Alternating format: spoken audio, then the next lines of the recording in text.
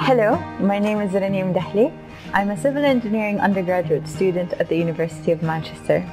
We carried out a research investigating the use of rich media resources by an undergraduate engineering student, and in this video, we will share with you what we found out. In recent years, the potential for using rich media resources in higher education has increased dramatically. Rich media materials are defined as videos, audio, images, both still and animated, which are created for the purpose of learning. For example, smartphones and iPads can be used to create videos and screencasts that can be uploaded and distributed via YouTube. Lectures can be captured with specialized software and shared with students through virtual learning environments, which students can access through desktop computers, tablets, and smartphones. Students and institutions not only value the learning potential of rich media, but increasingly expect digital resources to be blended with traditional teaching methods such as lectures and tutorials. Our study examined how students used rich media learning materials in two technical first-year engineering modules delivered at the University of Manchester. Structures 1 covered the fundamental concepts of structural mechanics. The second module was electrical energy supply and circuits. Significantly, both included many threshold concepts. The rich media materials provided were full lecture podcasts, key concept videos,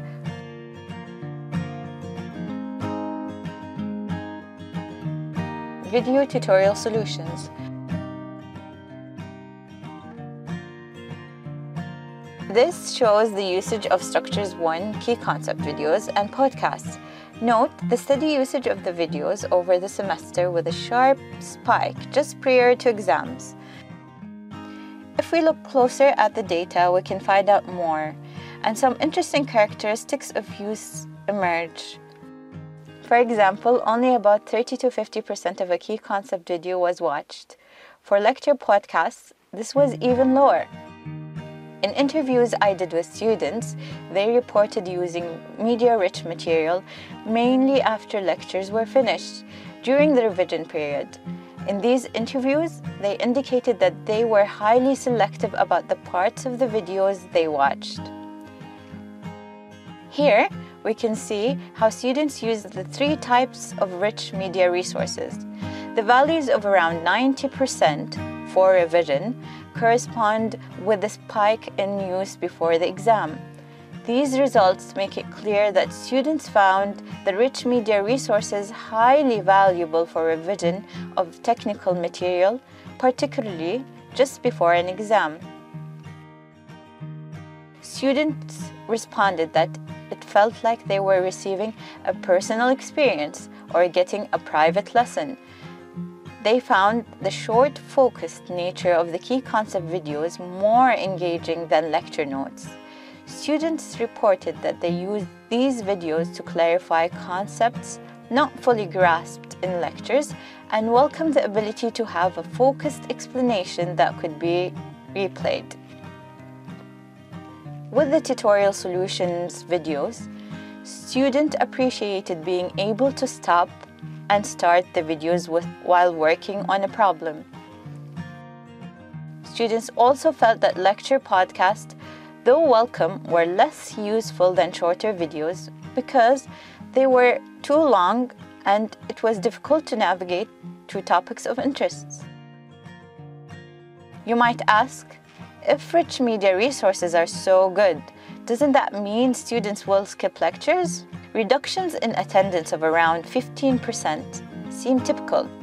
You can see here that rich media resources, particularly lecture podcasts, were used by 54% of students to compensate for missed lectures. That some students are more likely to attend lectures and some less likely as a result of media-rich materials being available suggests that this allows students to approach topics using a blend of material of their choosing. So, While a majority of students use podcasts to catch up on missed lectures, the availability of these resources has only a small and mixed effect on attendance. There was a clear difference in how native and non-native English speakers used the material. Non-native speakers were significantly more likely to watch podcasts and tutorial solutions multiple times. Students who have difficulty following rapid technical English in lectures and tutorials are able to use the media-rich resources to compensate. In this age of smart devices which have the potential of anytime, anywhere learning, it may be surprising to see the desktop computers were the most widely used device for accessing media-rich resources. In terms of tablet use, non-native speakers of English were more likely to use tablets than native speakers. For the key concept videos, there is a rapid loss of audience in first few seconds, followed by a gentle decline, then a further rapid loss at the end of the video.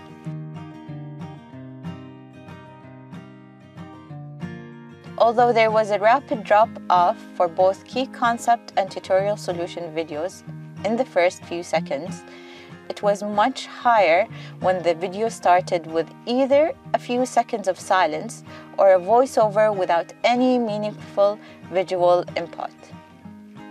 The message is clear. Make sure the initial few seconds of media-rich resources are meaningful. Users were expecting concise and focused information from these videos.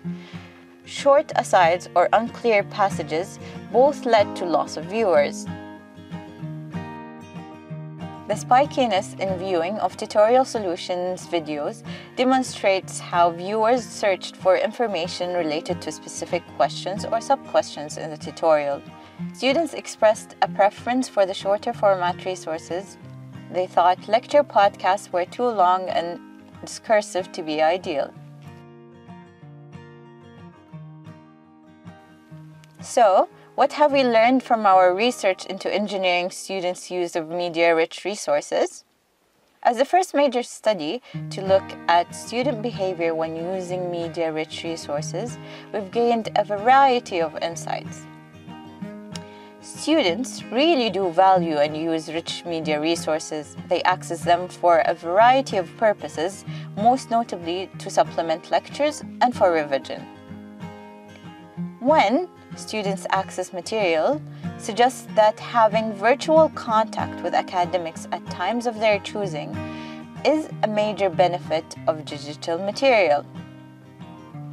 Non-native English speakers and students with disabilities derive particular benefit from having rich media material available.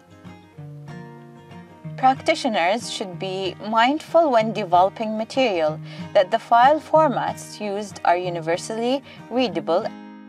Students use key concept videos and tutorial solution videos to obtain or check very specific information. Key concept videos should be kept as short and focused as possible. For tutorial solutions, it may be beneficial to produce a number of short solution videos rather than longer ones containing several solutions. The effects on lecture attendance of media-rich material are found to be small. In fact, some students are more inclined to attend lectures if media-rich material is available.